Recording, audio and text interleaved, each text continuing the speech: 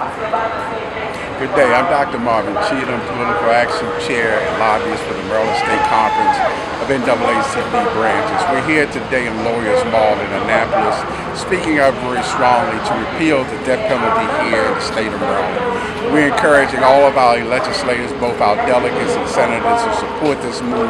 It does us no good for an eye for an eye. We feel without a doubt that those funds that we spend going to court day after day, year after year, could be better spent providing services to the families of those that have had someone that has been deceased. We are strongly encouraging everyone and everyone seeing and hearing this video to please encourage senators and delegates in the state of Maryland to repeal the death penalty here in the state of Maryland. And Doc, listening to the speakers, there's been progress made on this issue. This could be the year. We think without a doubt this could be the year. I think folks are really understanding that taking a life for life is not the solution.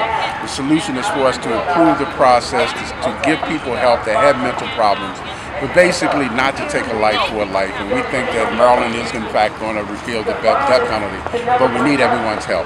And again, Doc, what's your current title with the NAACP? I am now the Political Action Chair and Lobbyist for the Maryland State Conference of NAACP branches. Thanks so much, Doc. God bless you.